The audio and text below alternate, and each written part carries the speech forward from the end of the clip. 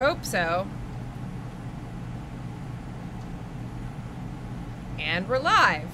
It is Wednesday, August 11th, 5:04 p.m. Eastern Time. That chair did hold Tom Nichols. It is not a lie that Tom Nichols is here. There he is. He went in search of Carla at my request. She always bugs me, and now she's not here. She'll show up. She'll sense that I'm here, and she'll need to show up. So yes. It is another episode of Where's the Lie? And we're not allowed to have fun anymore, but we are allowed to have Tom Nichols join us again. So Tom, yeah. Have you seen any of the previous episodes of Where's the Lie? No, I have not. So that may be good, because it gives you you won't be overly influenced by previous guests. But we've had Jonathan Rauch on telling a fabulous story about how he decided to go to Nevada for the Atlantic to hire a prostitute legally to see if he could lose his virginity to a woman, which he'd never done. And that turned out to be false. We've had Dwayne Betts on telling the story of being a recently released convict on Martha's Vineyard at an event with Martha's Vineyard High Society, and ending up cutting somebody's hair in the back, Bobby Brown's father's hair in the bathroom. That turned out to be true. And we had classical historian Sarah Bond on to tell sex stories about Julius Caesar, which turns out to be true if you believe Suetonius. Yeah. I was going to say the greatest gossip in all of classical history, but yeah. Right. Exactly as true as you trust the sources.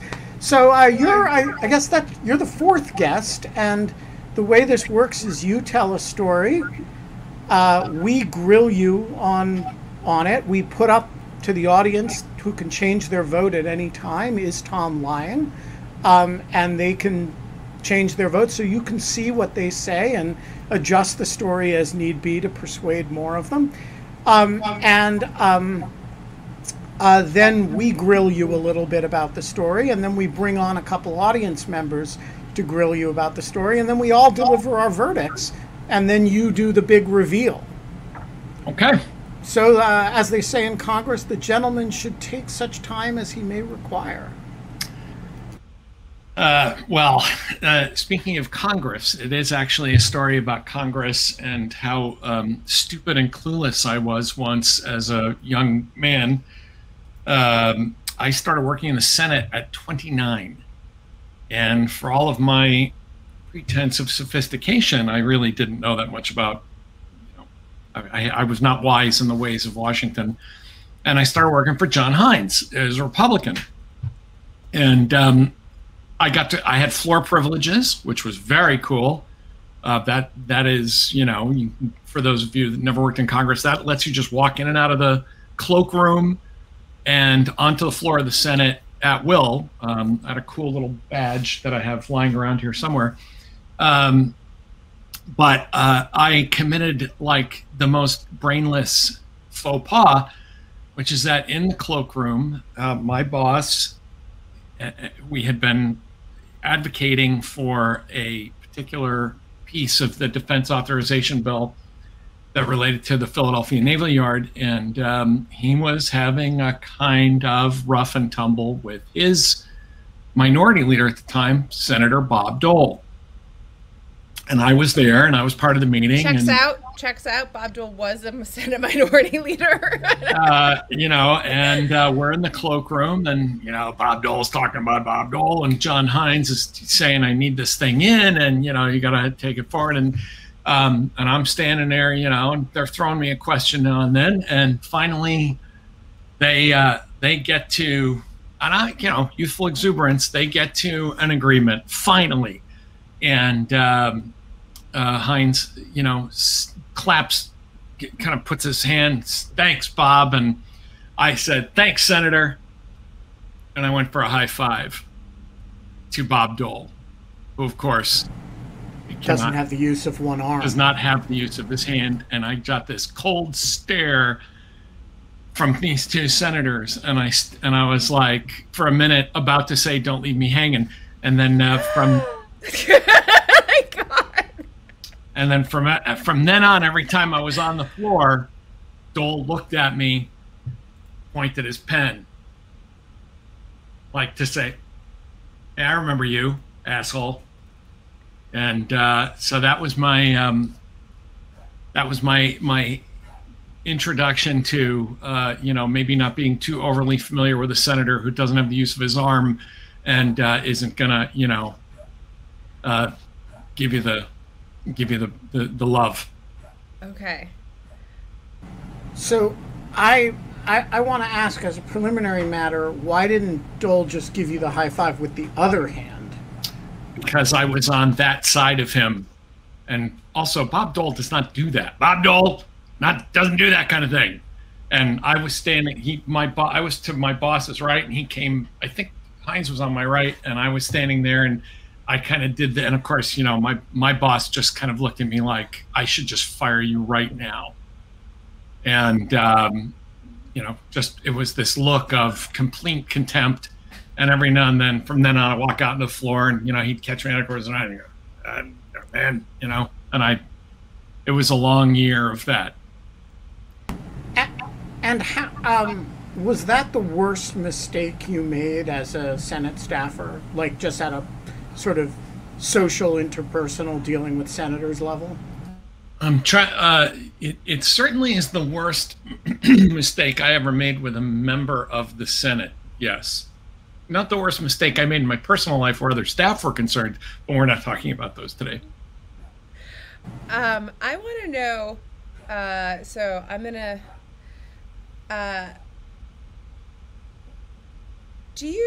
which arm was it? I believe I was standing to Heinz's left, which means I was on Dole's right, but we're talking 30 years ago. I'm trying to remember, because the cloakroom, you came in and they were kind of face to face, and I think I was on the left of Heinz, but it kind of didn't matter, because there was no way Bob Dole was going to do something that casual with some idiot young staffer. But when I looked down and realized that got this thing going on, and I was like, oh my God, now I have to ritually disembowel myself as an offering to the Senate gods. So just a reminder to members of the Greek chorus here, Googling facts in the story is cheating. We all have the universe of human knowledge at our fingertips. We do not use it in this game. Yeah, or in general in life, often some of us don't bother.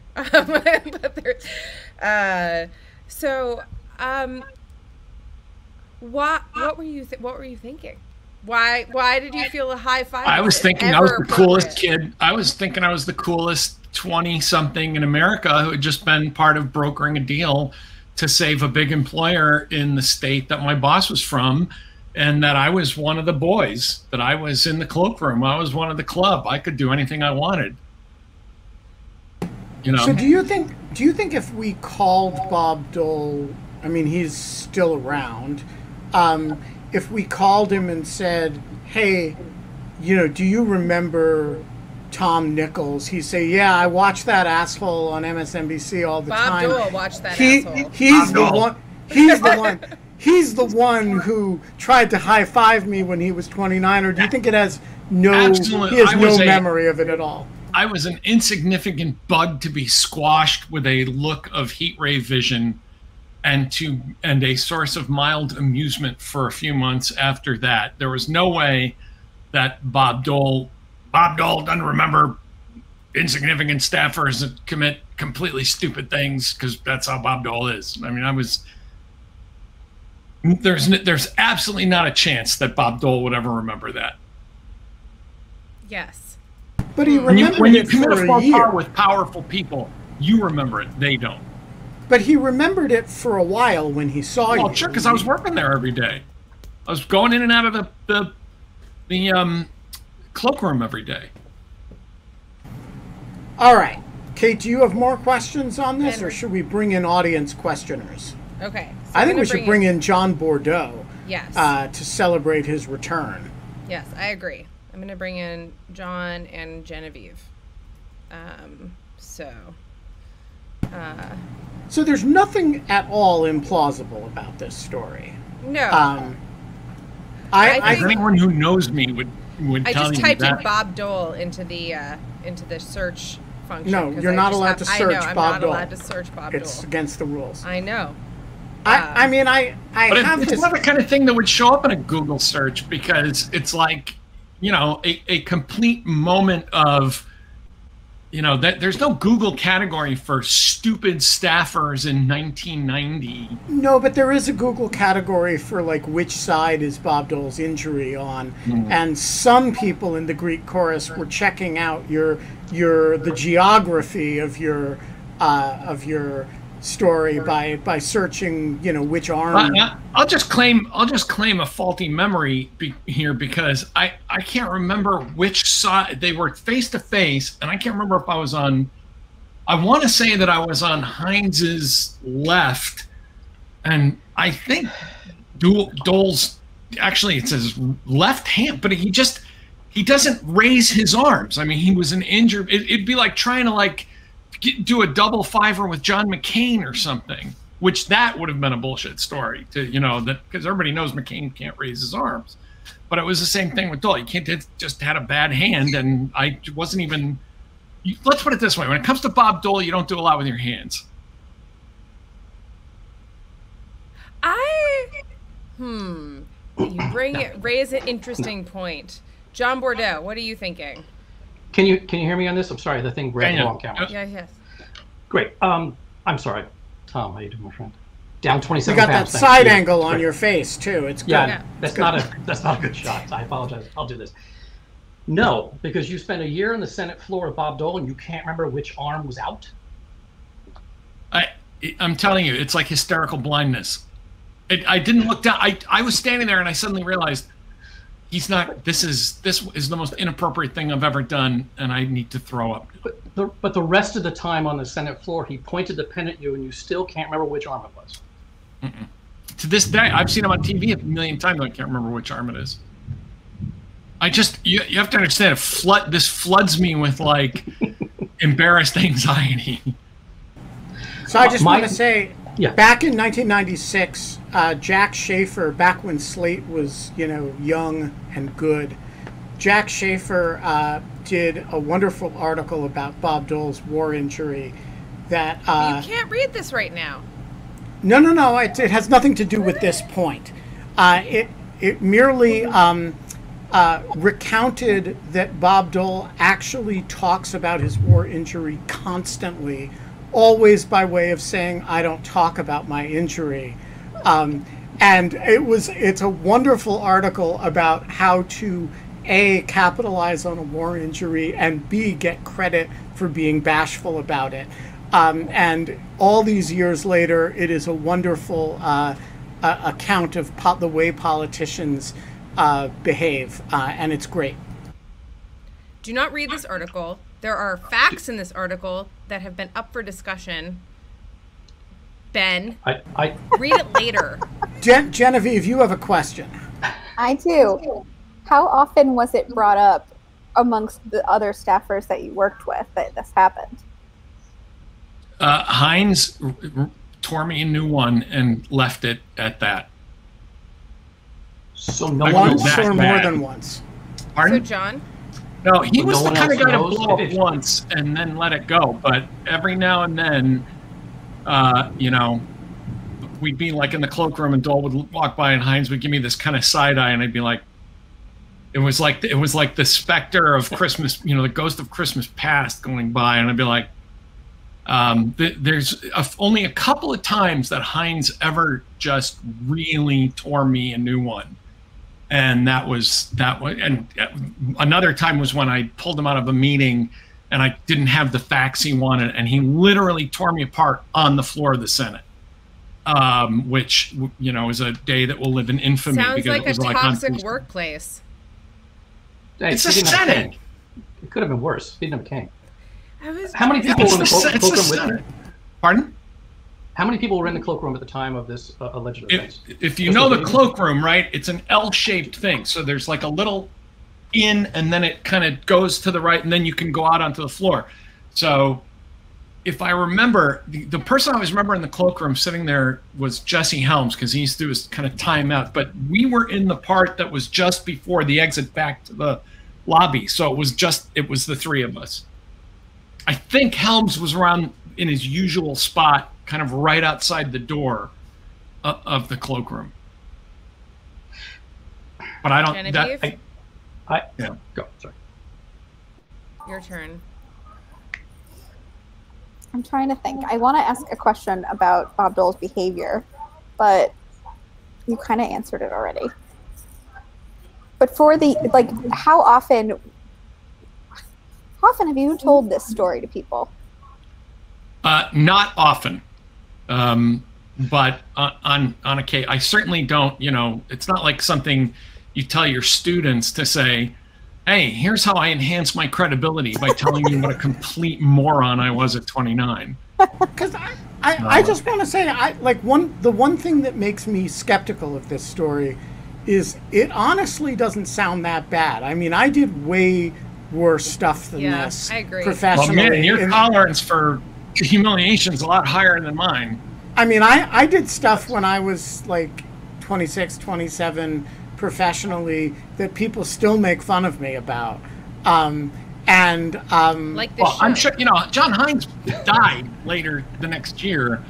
And yeah, but I doubt when the plane was going down, he was like, I really wish I'd fired that asshole who tried to high five. The thing about it is, you know, that you're not going to keep bringing up that the minority leader, that your aide was the guy who completely shit the bed in front of the minority leader.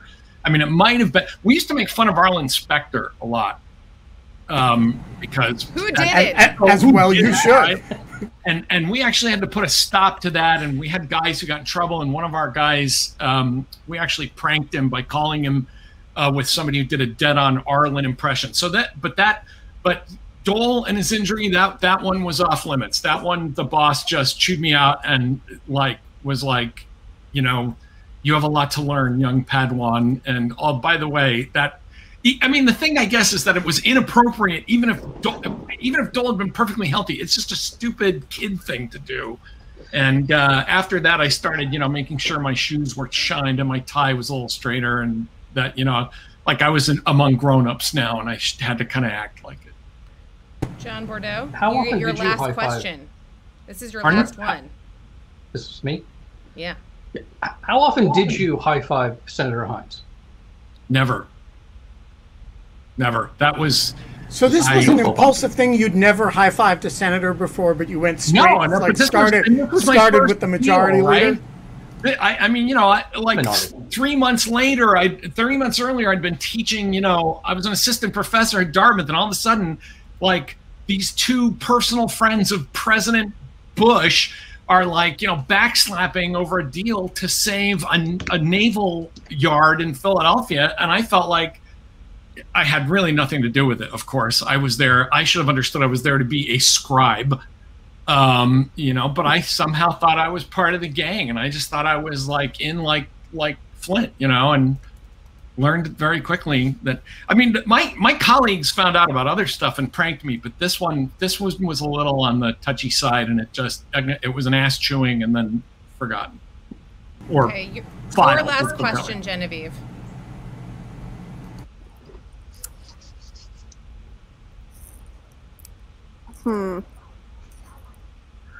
Were you allowed to come to meetings for the future after that for like a little while, or were you kind of put in like a timeout after no, because there was no choice. I was personal staff. I wasn't committee staff, so I had to go with them everywhere, you know. And I mean, there was one time we were walking from Russell, and this was as we were heading toward the vault, where they were getting, because the Gulf War, the other thing is I had to go with the boss all the time because the first Gulf War broke out.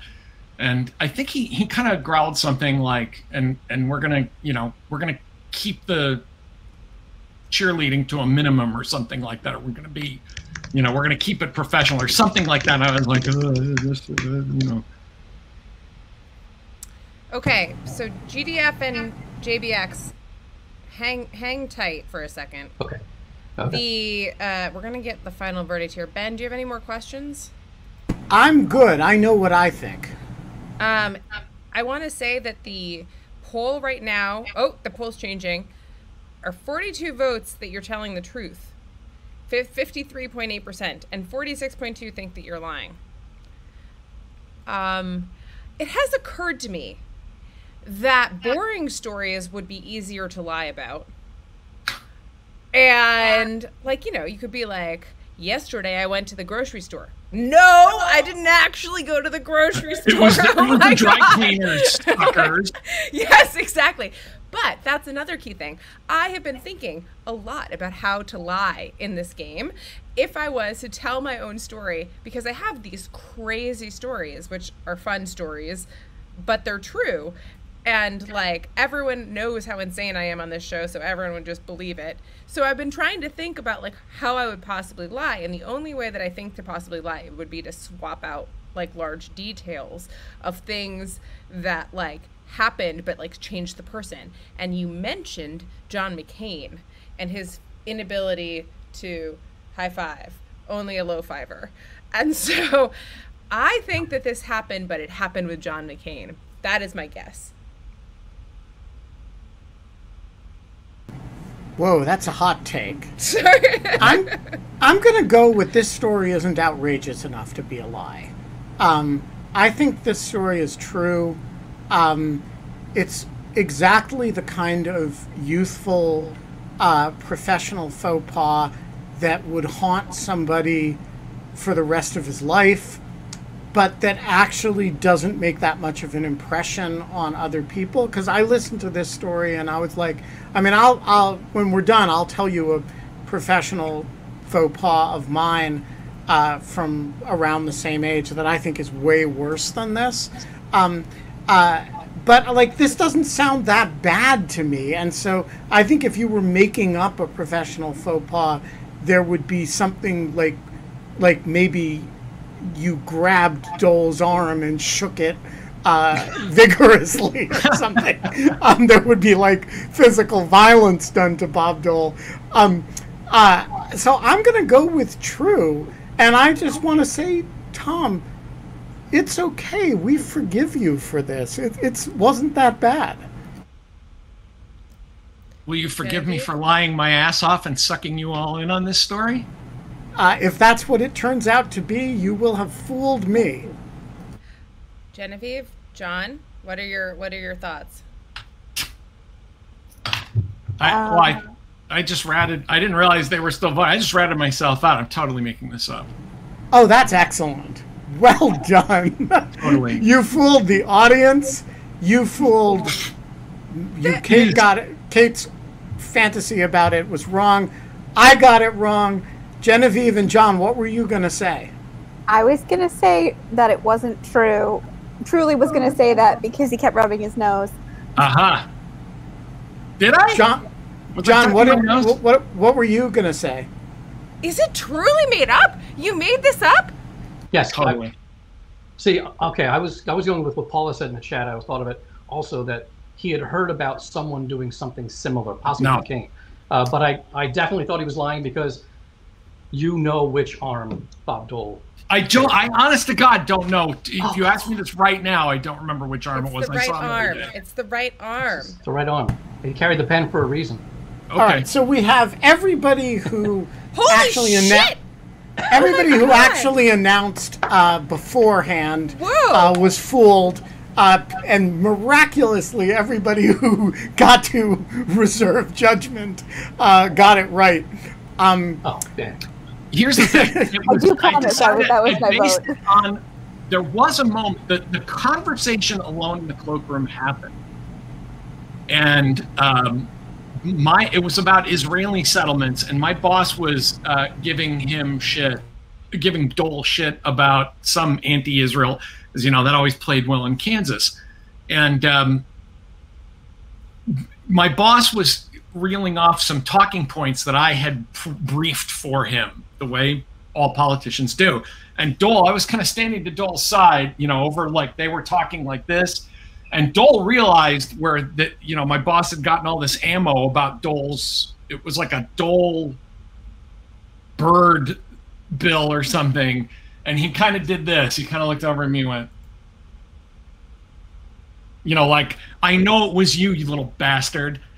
And I thought, now what would make this a story worth lying about? You know, that people who know me would say I might have, because I am inappropriately enthusiastic, especially as a young guy. I don't have a lot of personal reserve. And I thought, what if I tried to high five Bob Dole? Wouldn't that have just been the balls, you know? But of course I didn't. I was scared shitless most of the time I was standing there. I wouldn't have even thought to look at the man. You know, he gave me that look and I was like, I felt like, you know, like my ability to father children had vanished, you know, with that side eye he gave me. So I said, okay, you know, unverifiable, but close enough. As anyone who's ever worked with the intelligence community will tell you, right? What's the mark of a good lie? It's close enough to the truth that even you think it happened.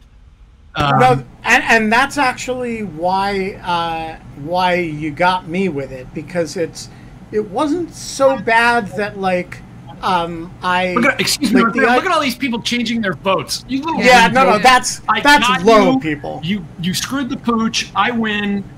Forget about it. Yeah, I can't believe you seem and even if you change your vote now, people, we still, you know, have the record of where the votes were. And by the way, I can see, and Kate can see how you voted, no matter when you change your vote. So like, we have the data. You know, big data follows you, and we've got, you think you're gonna. Okay. You think you're gonna fool us, but we're gonna publish everybody's saying, votes. Well, it was the body language, and I could spot this. I mean, remember, I'm not in the room with you, so you know, to maintain body contact or eye contact, I have to keep looking at the camera, and then I can't see you guys because I have to look at you guys to judge how well I'm selling this bullshit. So it's a little harder to lie on camera. Nice job. So thank you very much. Well, I'm going to tell a true. Well, this is a true story. I was going to tell you a story to make you feel better. You can't tell a true story and announce that it's true. Well, I'm not the one where's the lying. That's not. I was going to try to make you feel better, Tom, and now I resent you, so I'm not going to try to do it anymore. All right, I will tell you guys a story of my professional faux pas as a 20-something, and you guys will have to decide if it's true or not. So in the 1996 presidential campaign, people forget about this now, but there was a scandal about foreign money in the 1996 campaign, and it was actually about Chinese money. I remember that. And it was about people carrying large amounts of money and donating it to the Clinton campaign or the Democratic Party and getting access to the White House as a result, staying in the Lincoln bedroom. People like Charlie Tree and some other folks whose names I don't remember. And I was a young reporter at the time in 1996, 97 for Legal Times, and I became fascinated by this character named Nora Lum, who was a Hawaii-based, oddly connected financier of democratic causes, who had started she was married to a man named Eugene Lum, and she had started a company in Oklahoma with the son of the Commerce Secretary, Michael Brown. This was Ron Brown's son, and they were all running a company together called Dynamic Energy Resources. And I discovered the company Dynamic Energy Resources as a young reporter, just doing searches of FEC data. This launched a, 6-month, 8-month, 10-month, year-long investigative flurry on my part to try to figure out what was going on with dynamic energy resources and the LUMs.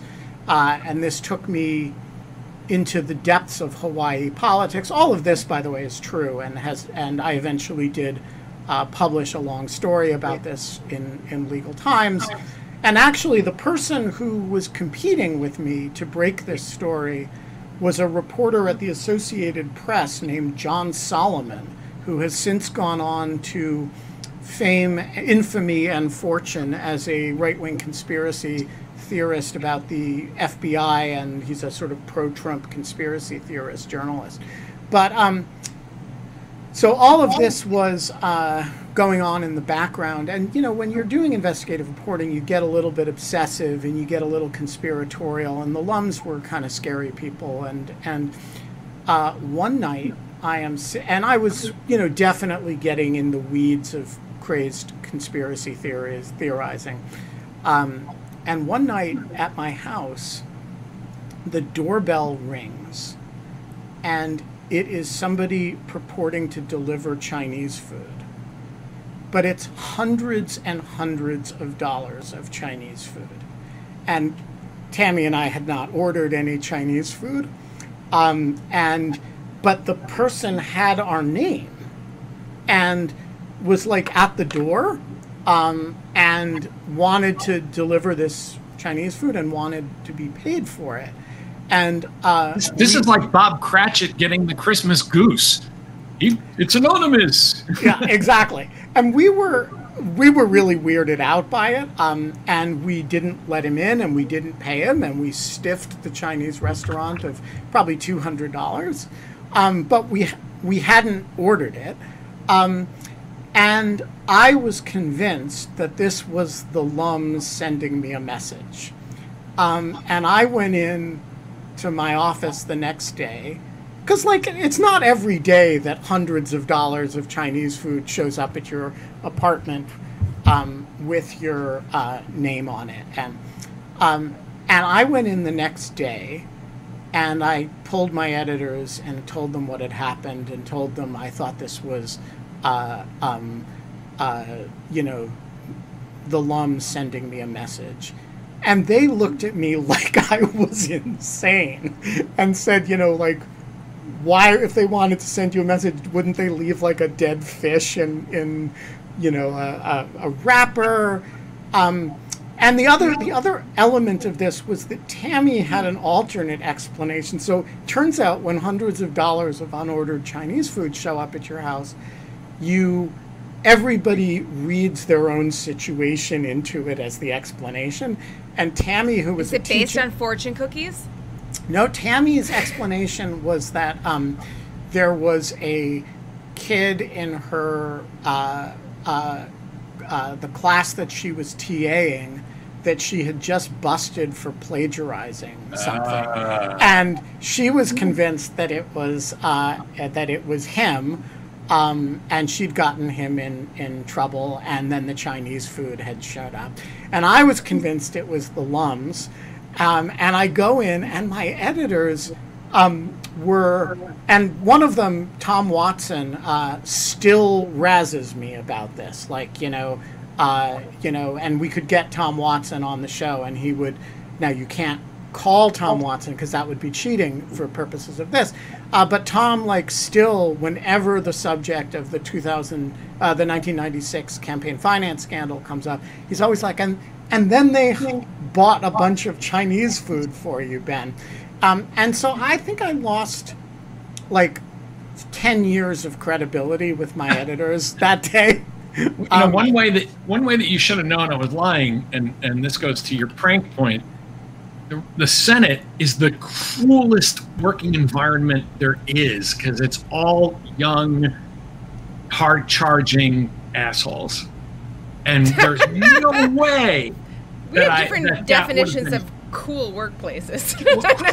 Cool, not cool. Cruel. Oh, cruel. Okay, yes. Okay, now that makes a little more sense. It's a cruel workplace, and there is just no way that this story wouldn't have gotten out, and I wouldn't have been tortured about it relentless. The idea when I mean, I knew I was on a limb. I was saying, no, the senator and I kept it quiet, and he just chewed me out, and we let it go.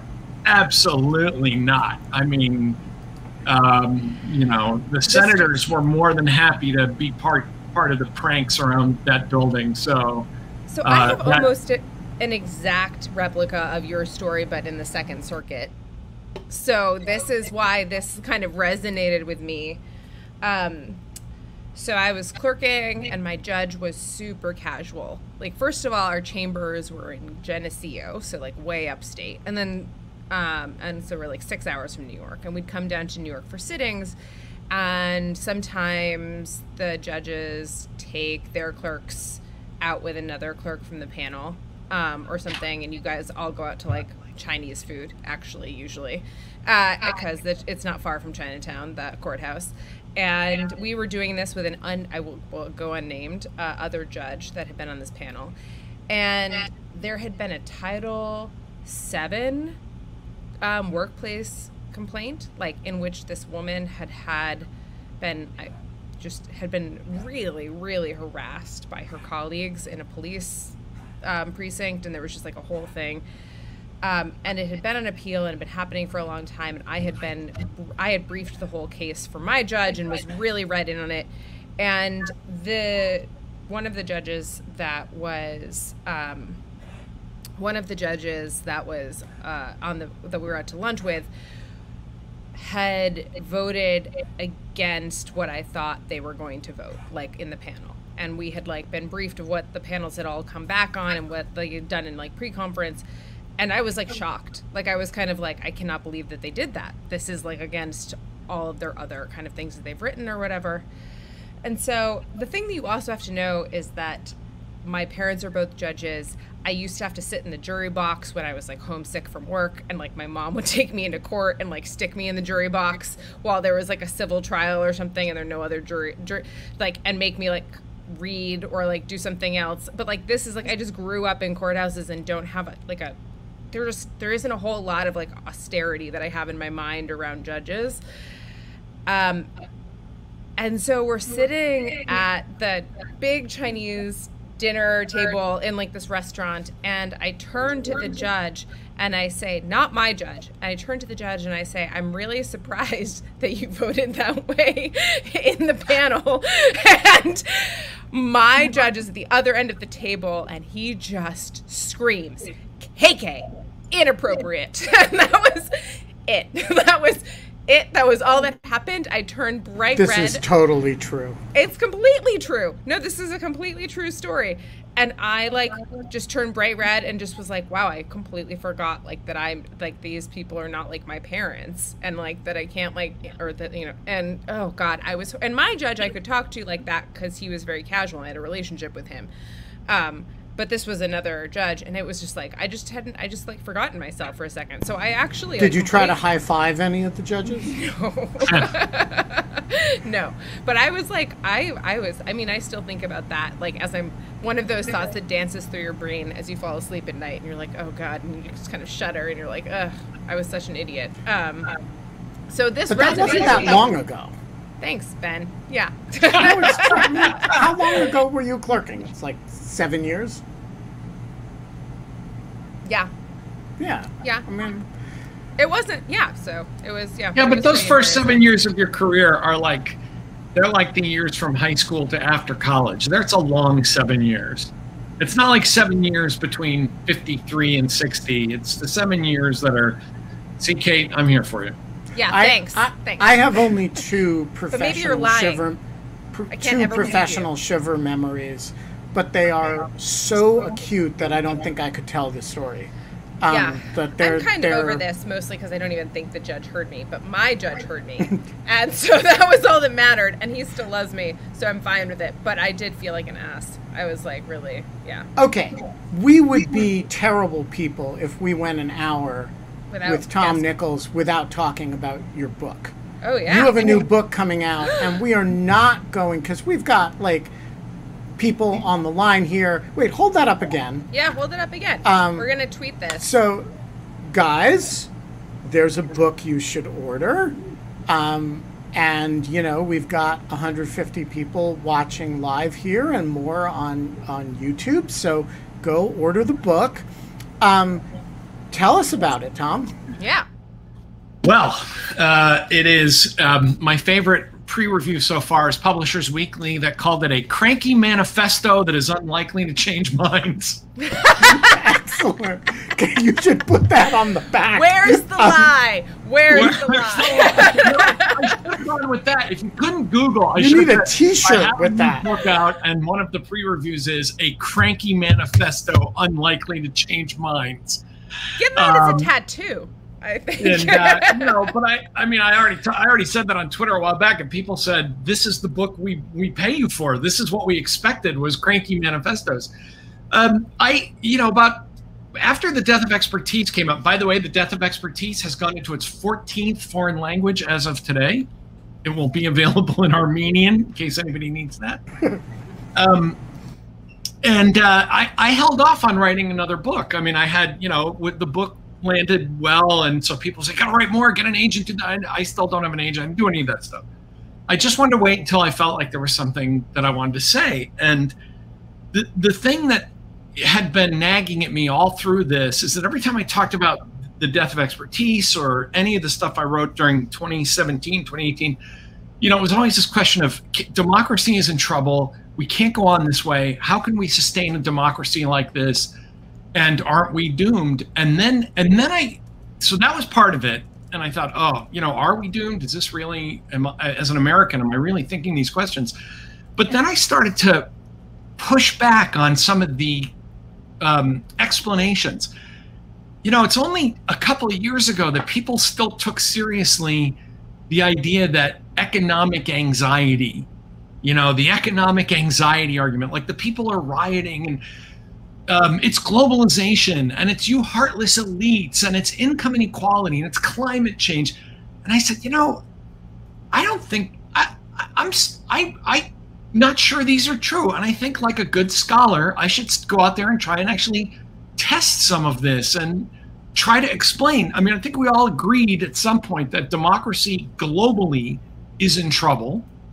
Poland, Turkey, Hungary, the United States, you know, a lot of Thailand, Italy, Philippines, the UK. I mean, you name it, right? You can almost every advanced democracy is running into some serious populist headwinds and kind of chicanery and so I said, well, this is, you know, I've spent my life studying authoritarianism. Maybe I should think about studying democracy more.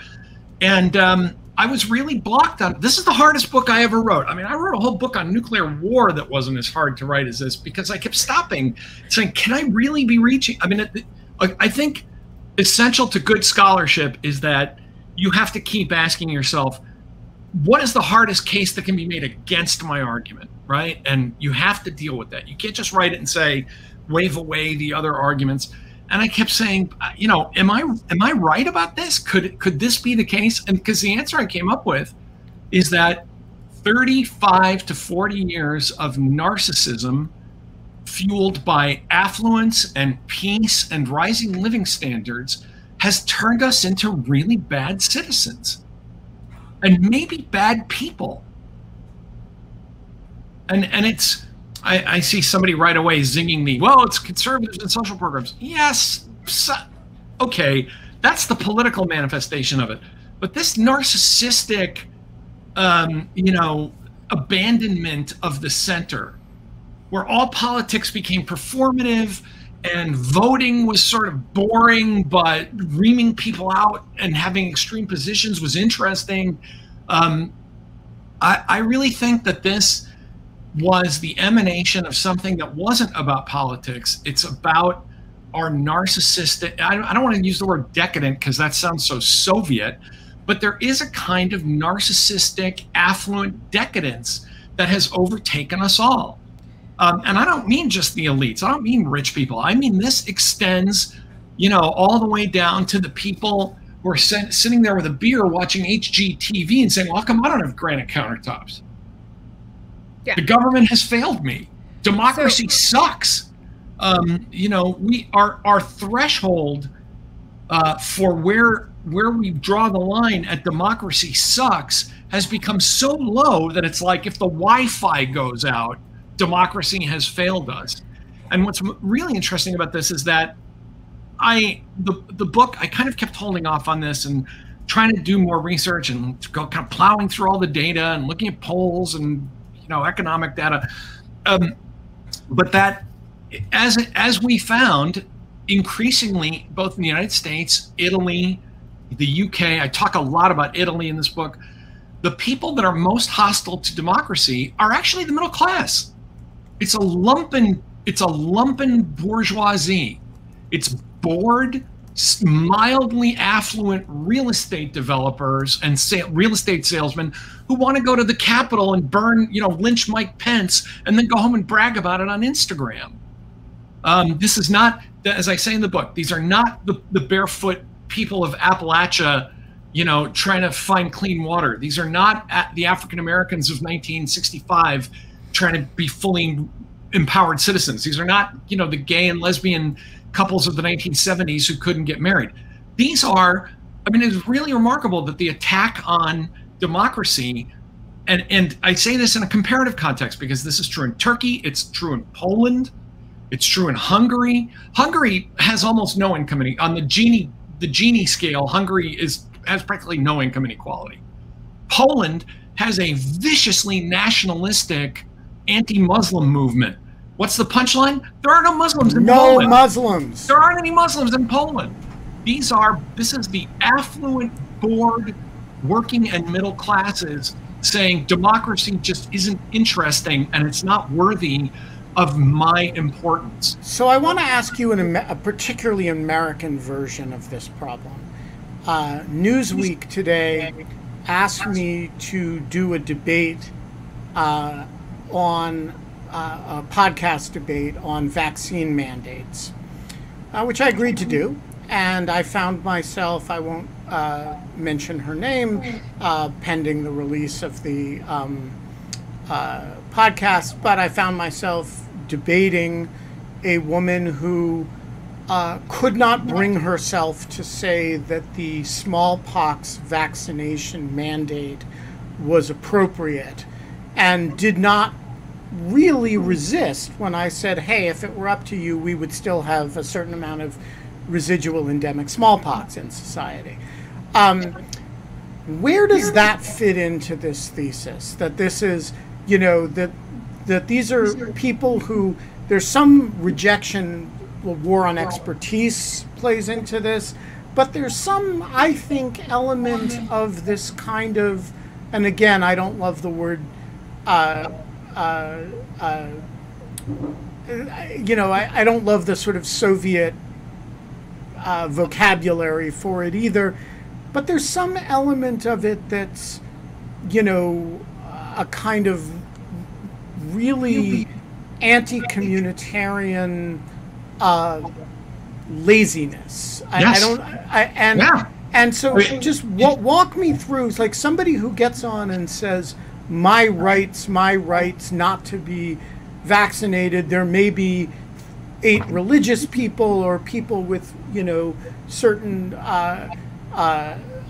certain medical conditions. Therefore, any effort to increase vaccinations through private or public sector mandates is, an assault on our liberties.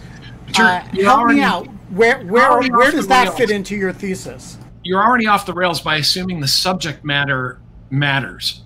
That in this case, it happens to be vaccinations. I think insofar as the subject matter is important, this is where this issue of affluence comes in, and high living standards. One of my students years ago, when I was doing a lecture on biological weapons, and I pointed out that I'd been vaccinated for smallpox, and this kid comes up to me, and this is what I mean about kind of the adaptation to the world being as good as it is. This kid says to me, "Professor, why did they vaccinate you for smallpox? Nobody gets that."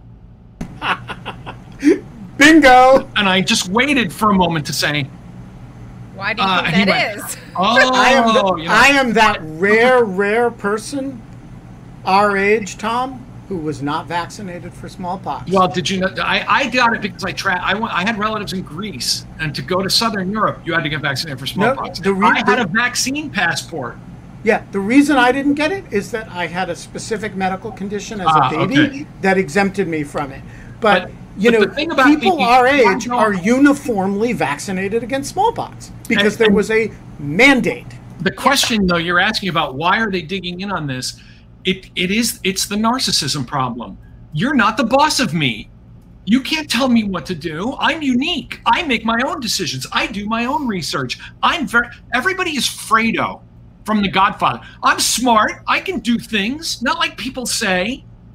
You know, the idea that you could say, look, I don't, you know, I need to take the polio vaccine or the smallpox vaccine or I was reading a piece today by somebody. I didn't think it was I'm not going to say who because I didn't think it was a great piece, but it was about, you know, the vaccine resistors are not bad people. They're just, she quoted one of them saying, well, I'm getting the Pfizer, right?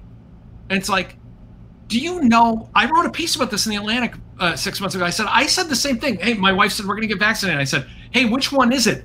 And even I said this as though it could possibly matter and I would know the difference between them.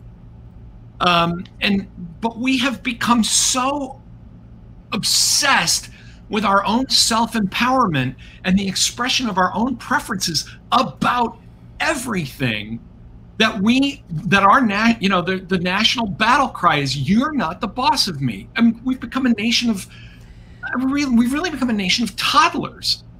You know, well, now we are in Dan Dresner's category. Oh, but Dresner, right? I mean, in this, you know, think of it. Trump was the triumph of an electorate, of a slice of the electorate that is crude and narcissistic and childlike. Yeah. And the idea that we were once this very stoic, mature country now seems like the distant past to me. I mean, I look at people that are, you know, like I think about when I was a kid and people that were my father's age, and I thought of them as adults. And I look around now and I see guys, you know, in big shorts with their ball cap on backwards saying, you know, hey, I need more information about this Fazerna thing because I'm a fully involved citizen. You're not a fully involved citizen. You're an overgrown 13-year-old, and we've really lost something here by this constant sense of narcissistic empowerment. It doesn't occur to people to say,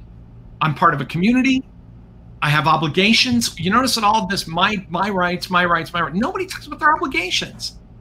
You know, what is it? Well, I pay my taxes. Well, you know, there's a lot more. And actually, a lot of those people don't even do that, you know, or do it honestly. But I think, you know, in this sense, and in the book, one whole chapter is about those of us who, if you studied the social sciences in college or grad school, you had to read a book called The Moral Economy of a Backwards Society, or The Moral Basis of a Backward Society. And it was about a village in Italy in the 50s where everybody was about the family and the clan and nothing else. It's a classic work by a guy named Edward Banfield. And he talked about what happens when a society is all based on a complete lack of morality other than taking care of your own family. And that his argument was, if you look at areas that are consistently poor and impoverished and, you know, have trouble with making community projects work, it's because people say, my family, my kids, and fuck you. And that's it. And I think we have literally regressed backward toward being, instead of a modern democratic superpower, we have regressed backward toward being a kind of impoverished Italian village from 1952. And people don't want to, I mean, I'll admit, I was anxious about this. I was reluctant about this book coming out because a lot of people, it's going to piss a lot of people off to have to think of themselves that way. You know, everybody's got an excuse. Everyone has an excuse. I talk in the book about, you know, people saying, well, you know, costs of living, for example. And yet people routinely take out 7-year car loans into which they roll 2 and 3 other car loans that they've never paid off. And then they say, what do you expect? Of course I'm angry. I'm up against it. Well, if you hadn't bought a top of the line sedan at 22 years old on a 7-year loan that includes 2 other cars that you never paid off, maybe you wouldn't be in this situation. But, you know, consumerism is a choice. And we decided that strangely enough, there's a person I quote in this book who I disagree with about everything, and yet I agreed with him about this, Andy Bacevich. Bacevich is this relentless critic of modern American consumerism, but Andy was absolutely right that after 1990 and the end of the Cold War, we said, okay, everything's done. Where's the Lexus in my driveway? That's my, you know, I'm entitled to this. And the notion that you would live with less living space or drive a car longer or, you know, go to a state university, these are all things that Americans say, clearly democracy has failed. Yeah. So there is I'm going to put it in the chat, but you should watch this after the show, and people should watch after the show. It's a wonderful Louis C.K. I know he's canceled, but I'm bringing him back. I know the clip they're going to use. But this is, and it's this, and everything you're saying resonates with me. And this clip is so good. He was on Conan, and he's talking. He's like, I'm flying in the miracle of flight on this airplane from New York to L.A.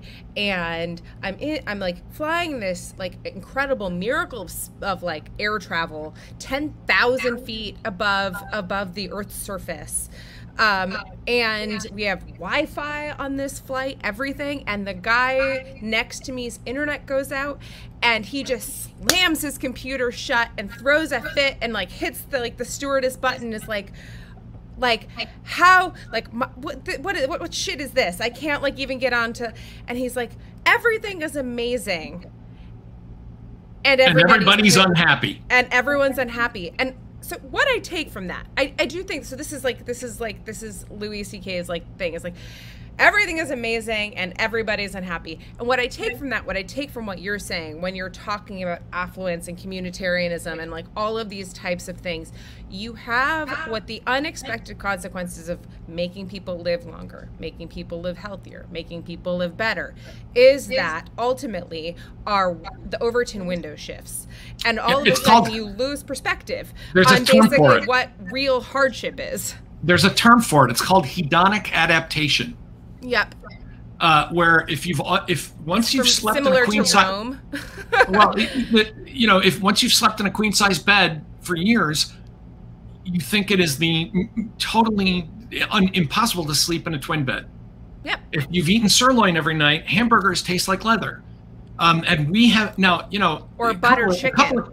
Couple of caveats about this. I love leather. I'm very aware that I sound, and I say this in the book, this sounds like Harold Macmillan in 1957 saying, our people have never had it so good. Because it's true that at any given point in history, you're probably better off than at a previous point in history. The problem is that even within our lifetime, we have escalated this geometrically to the point, you know, like, when people say, well, it's Malthusian almost. There was a time when I'm like, wait a minute, that's when I was 30. Don't tell me about that time. I was an adult. I was a married adult at that point. The other thing that none of this means that there aren't really serious problems that democracies face all the time. I mean, but the comparison, and let me just throw a couple of statistics out there, for example, flying. In 1979, before the deregulation of the airlines, only 15% of Americans had ever flown commercial in either domestically or internationally. Like, people complain about the expense and the inconvenience and, you know, how can it be like this? And well, there was a simple answer to this. People forget this, but you used to get dressed up. Well, because only 15% of American adults had ever flown, ever, in their lives. You know, yes, college is very expensive. You know why? Because everyone goes to college. That's one of the many reasons why. When I was in college my first year in 1979, 1980, only 14% of American women had a college degree. It's like, well, okay, how will my daughter afford college? Well, in 1980, the way she afforded college was she can go. Like, it's a problem. It's a first world problem to say, how will I manage the fact that 4 of my kids are going to go to college? That was, you know, you watch an old movie like It's a Wonderful Life, where, you know, George Bailey said, well, he gave his college money to his brother so he could go. Yeah, because there's like $1,000 fucking people can't even process that thought now.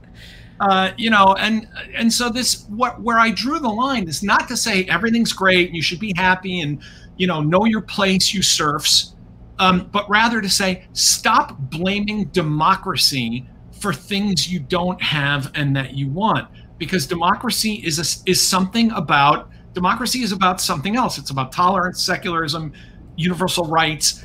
It's not a wish machine. And what people have done that led me to write this book, which I'll hold up again, is how many people, again, in Britain, in Italy, in the United States, said, well, I am, you know, my life is not what I think it should be, and therefore democracy as a system of government sucks. And that to me is just, to me that's obscene. We are going to leave it there because we are over time. We're going to leave it with obscenity. But you should come back and like actually talk about the book for by which time we will have actually read it. It drops on Thursday. So launch day is Thursday. So next Thursday. Come back and let's discuss it. We will be back tomorrow. Kate, tell us about our guest tomorrow. Yeah, we have Laura Edelson, who is the primary principal investigator and researcher at NYU that was banned from Facebook for, whose accounts were banned from Facebook for running the Ad Observer plugin and collecting data that Facebook said was going to be in violation of the consent decree from the FTC. And so she's going to be coming on to talk about a New York Times op-ed and everything that's been happening since then. And that will be 22 hours and 54 minutes from now. And until then, Tom Nichols, you're a great American. And Kate? And an accomplished liar. And I cannot believe that, actually. Super accomplished liar. Totally had me. You nailed it. Yeah. And Kate? We don't and have yes, fun people, anymore. I was telling the truth. Yes, I know my story was totally true. We don't have fun anymore, but we can give high fives. Even to Bob Dole. We will see you tomorrow. See you tomorrow.